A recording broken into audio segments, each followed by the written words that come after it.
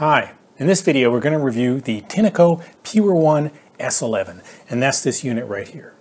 So what do you get with your PURE ONE S11? Well, we've got it laid out here and we're going to walk through it. Now, we actually have the S11 Tango. There are 3 versions of S11 and we'll talk about those in a little bit. So this is the Tango. We've got the handheld component. We have a wand.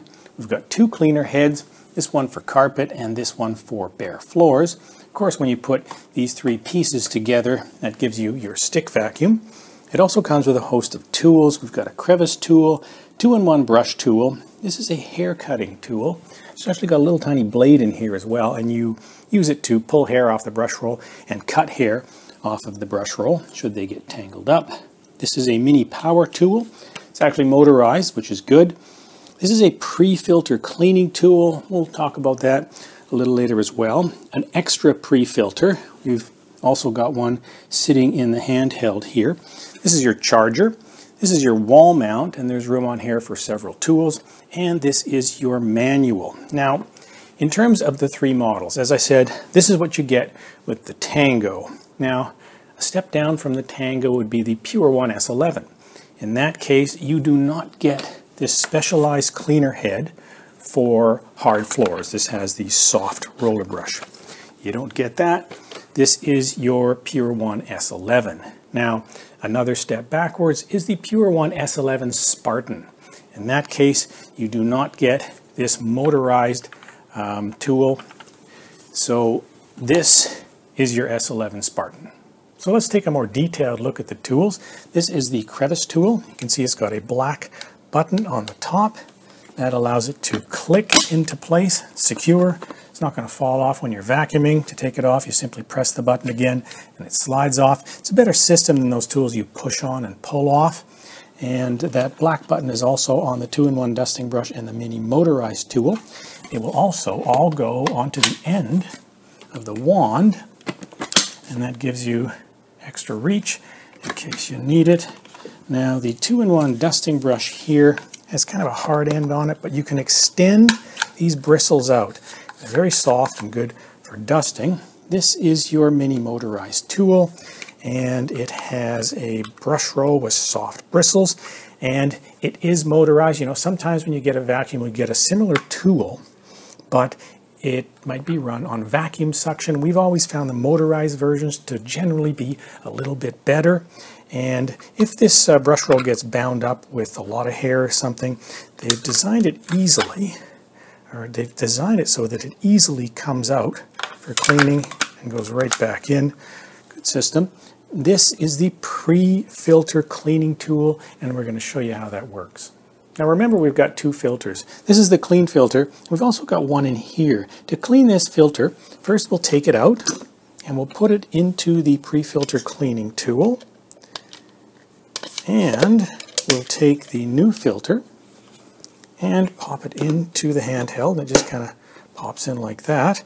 Now we'll take the pre-filter cleaning tool and put it on the end of the handheld. Now the idea here is to run it in max mode for maybe 5 or 10 seconds while rotating the filter in there. So let's give that a try.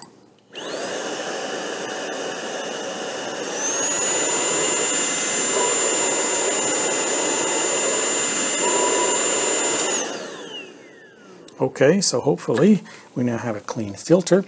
Now we can just leave the filter in there if you want.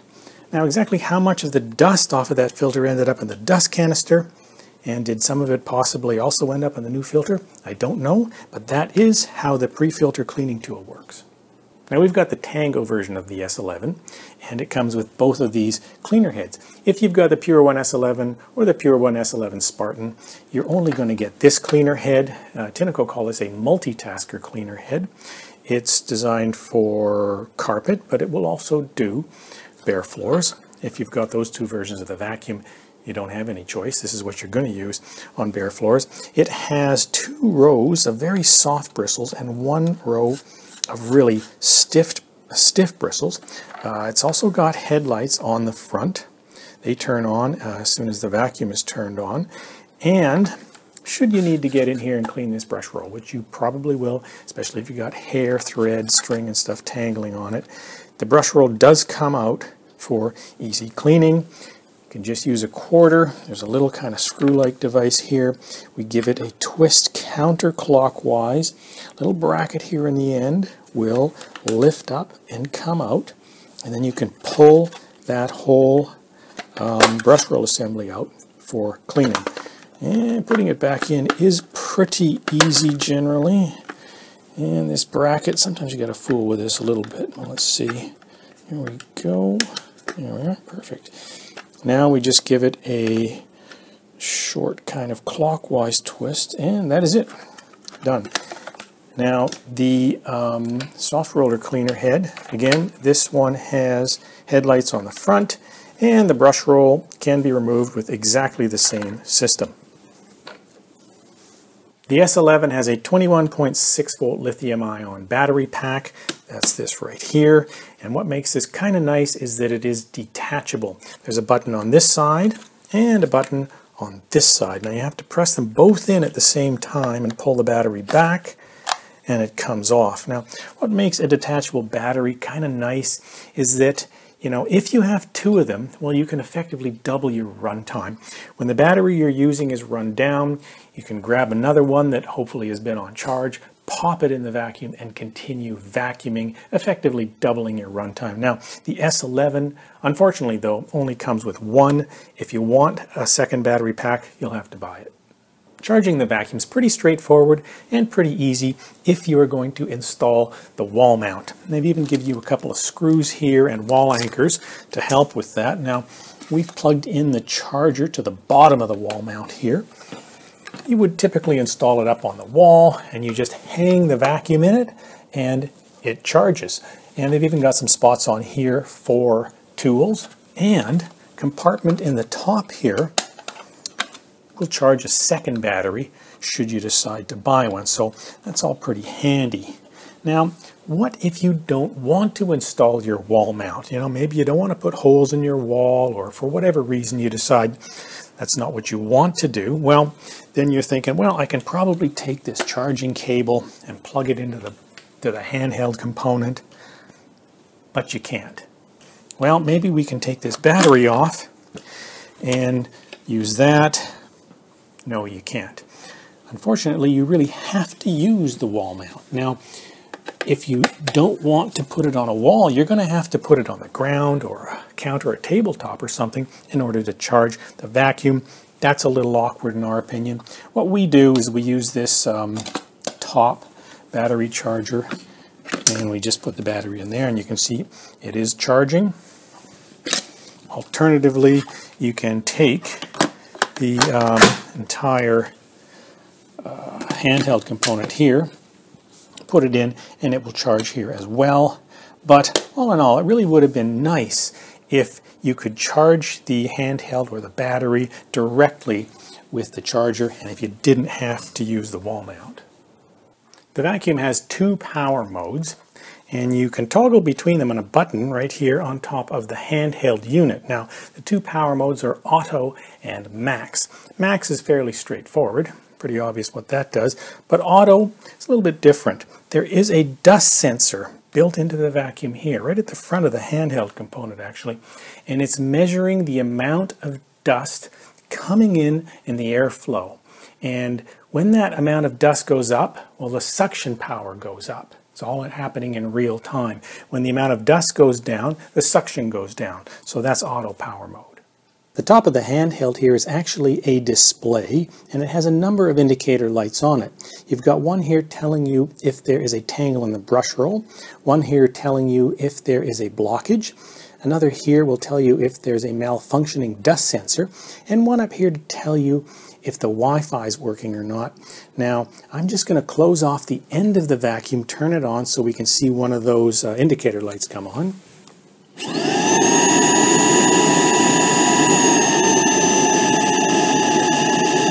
Okay, so we can see that was the blockage light. You also probably noticed that bright blue loop. That's a dust monitoring loop. And what that's doing is kind of telling you the amount of dust or debris coming into the vacuum. That loop changes color from blue to red depending on the amount of debris and the incoming airflow. So what I'm going to do now is actually turn the vacuum on. We'll see it, see that dust monitoring loop blue. Then I'll pick up a little bit of debris and we'll see it turn, or at least parts of it turn to red.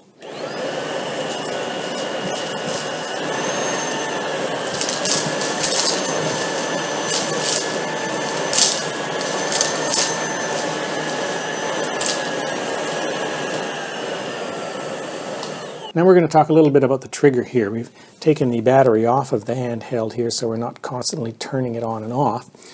When you push the trigger in, the vacuum power is on. When you release the trigger comes back out and the vacuum power is off. Now that means if you want vacuum power on, you've got to hold your finger on the trigger. And that's the case with a lot of these cordless units. That is the case with Dyson, and we've seen people kind of complain sometimes that they've got to hold that trigger down all the time and their finger gets tired. So Tineco came up with the idea here of this trigger lock. And we can just lock that into place and it locks the trigger in on power mode and you don't have to hold it down with your finger. It's also easy to release. It's kind of a handy feature.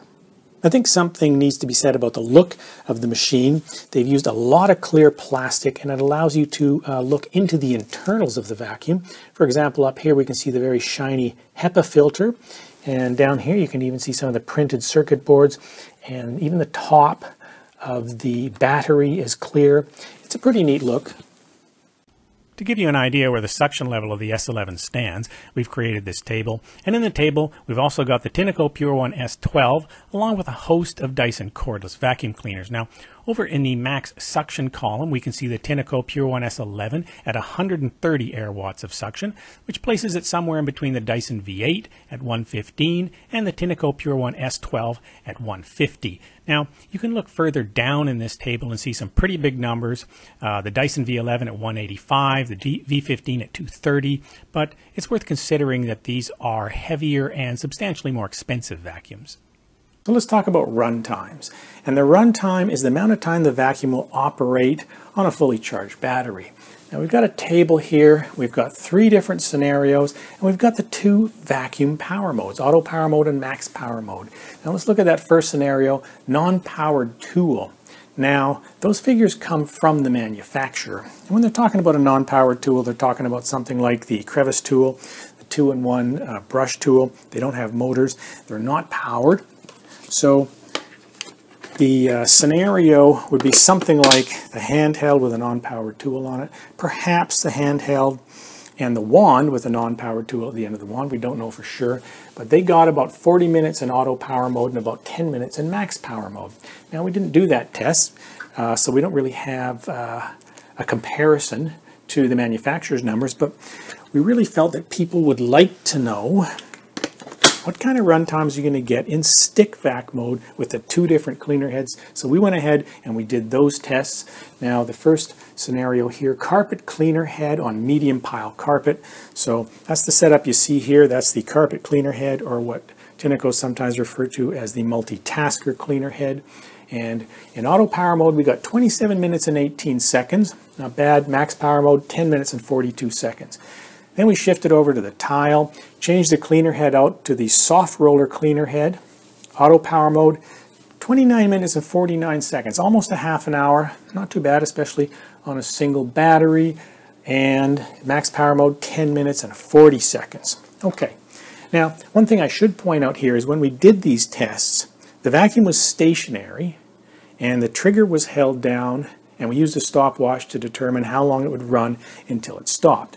But it was in one place. So in auto power mode, you're probably going to pick up any kind of dust and debris in the first couple of seconds, actually. And then after that, auto mode is probably going to be kept pretty low because it's not going to encounter any more dust and debris. So we have to kind of consider these 2 as perhaps best case scenario.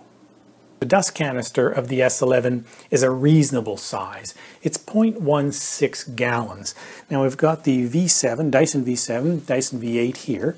They're 0.14 gallons. So this is a tiny bit larger. Again, I consider it a reasonable size.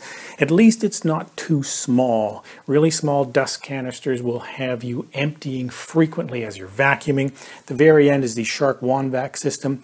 Dust canister on that one is 0.03 gallons. So that's quite small. This one's almost 5 times larger.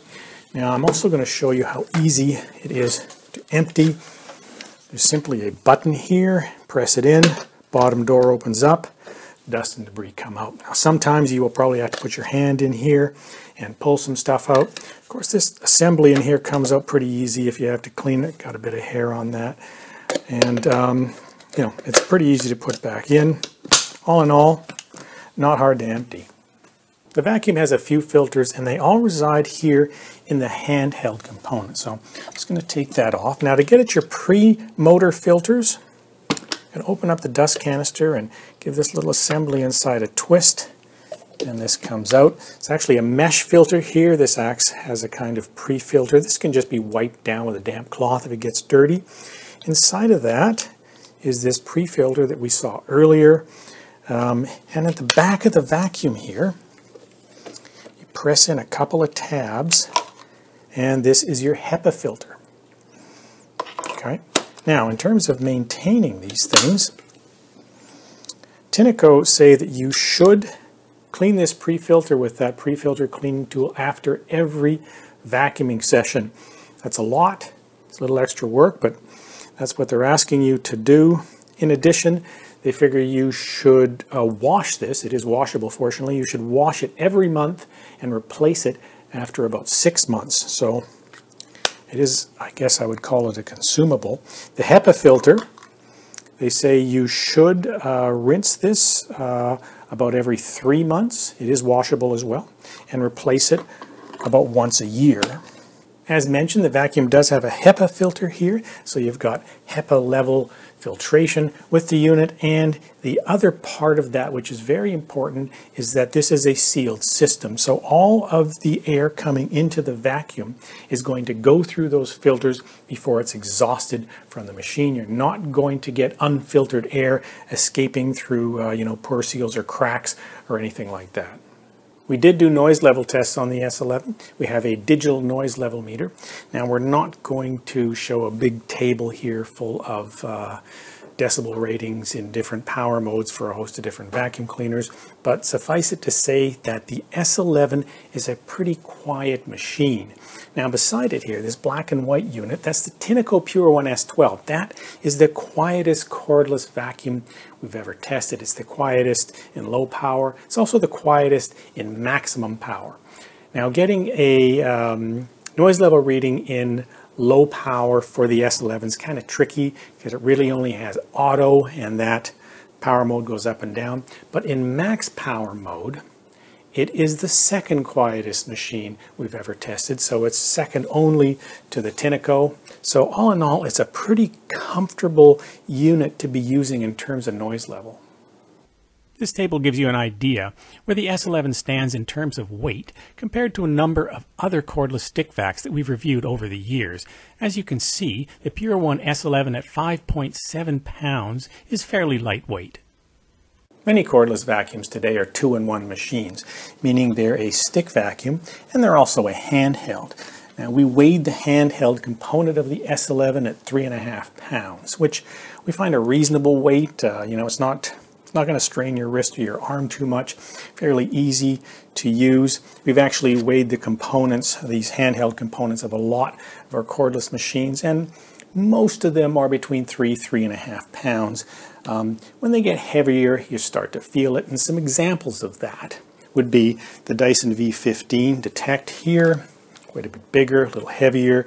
You feel that a lot more. This is 4.5 pounds, and of course there is the V11 Outsize. This is the handheld component. As you can see, it's very large, and we're looking at 5.4 pounds here. Weighs almost as much as the entire Tineco S11, and you probably wouldn't want to do a lot of extended handheld work with this.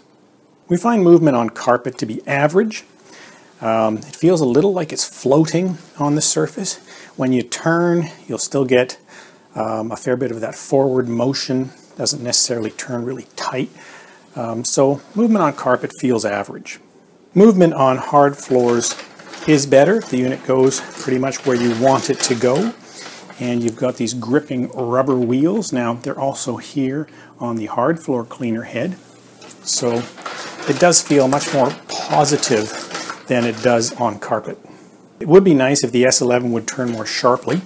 That is the greatest angle you can get when turning the machine. Some machines will turn much more sharply. This is the Dyson V8, and as you can see, you can get a full 90-degree turn out of this. That sometimes comes in handy when you're cleaning up against an edge. The vacuum has a pretty low profile, which is great, but you will notice that when trying to get under really low furniture, that cleaner head will actually come up off the floor if you lower the vacuum. And so that's kind of going to limit the angle that you can come down before that cleaner head is no longer touching the floor. Now you can turn it sideways and still, keep the cleaner head on the floor, but it's a little awkward. We performed some cleaning tests on this low pile carpet. We created our own debris out of chili flakes, flax seeds, split green peas, some ground up Cheerios. We put that in a 5-foot long line on the carpet and ran the vacuum over it in about a 10-second pass. Let's take a look at that.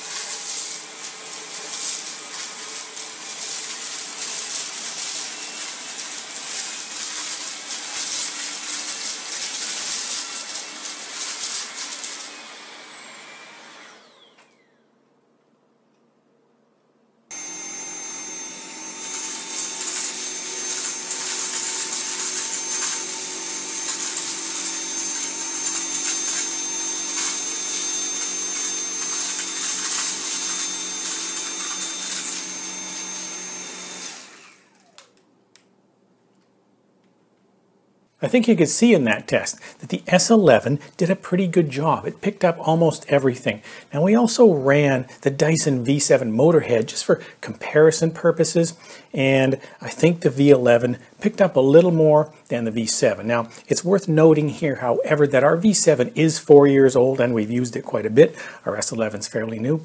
In addition, the S11 was an auto power mode, so when it encounters a lot of debris like we had in that test, well, the power of the vacuum is going to be elevated, and that's going to help with overall pickup. Your V7 has low and max power modes, and we ran that in low. There is no automatic power mode.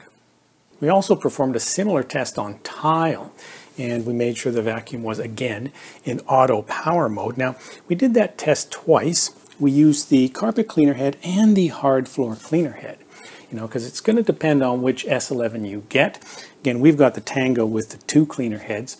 The other 2 models only come with this multitasker cleaner head. So let's take a look at those.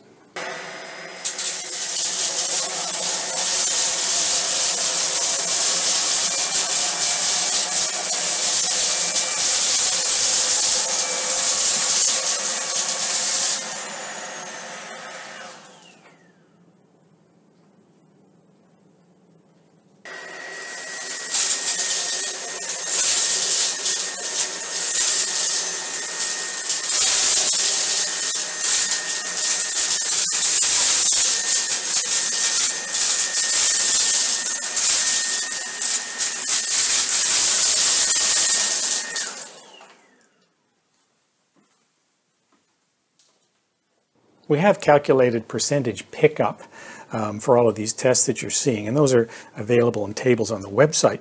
But just visually, from what you could see in those video clips, it's pretty apparent that this soft roller cleaner head, the one that's designed specifically for hard floors, it did a really good job picking up almost everything. Now we also ran this multitasker cleaner head, and it did a reasonable job. Reasonable for this kind of tool. These are designed to do both carpet and hard floors, and of course they're not quite as effective as a specialized hard floor tool on hard flooring.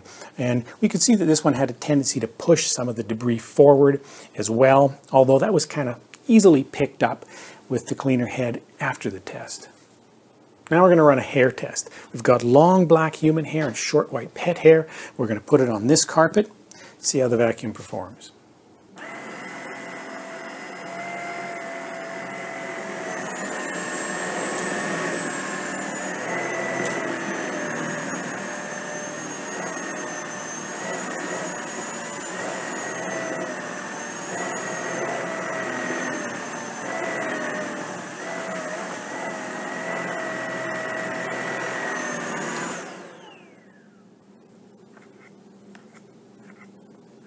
Well, pickup was okay, but we got a lot of hair tangled on the brush roll. Would have been nice if that hair made its way up to the dust canister for disposal, but it didn't. We actually took the brush roll off and cleaned it. You know, it's not great performance on hair. So let's take a look at how well the mini motorized tool does on hair.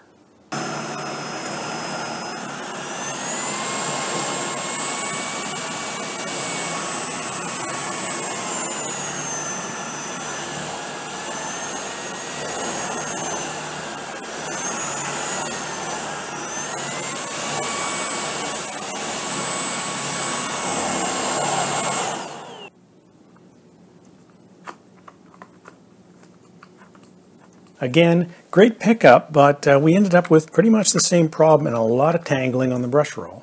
As a quick aside, we did find that the tool did a pretty good job on basic debris.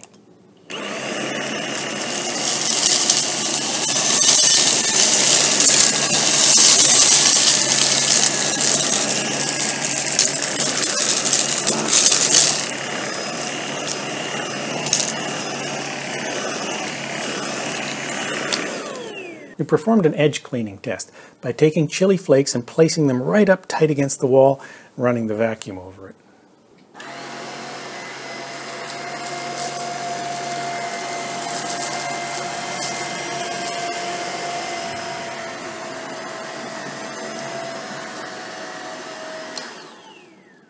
So those edge cleaning tests, they're fairly average in our opinion. You know, we have seen some cordless units do a better job, and we've seen some cordless units do a worse job. In general, we find that the cordless machines are fairly average at edge cleaning. They're not quite up to the standard you'll see with some of the corded uprights, for example. We've run some of those, and in some cases they'll pick up pretty much everything. One way to clean up tight against the edges is to use the crevice tool.